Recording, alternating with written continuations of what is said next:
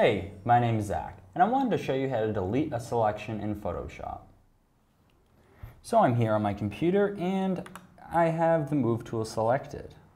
Now I'm going to go to the Magic Wand tool, and all I have to do is actually click to select something.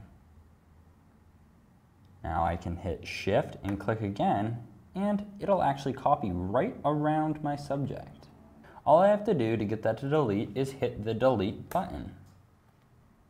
It's going to ask me how it wants me to fill it, and we'll just say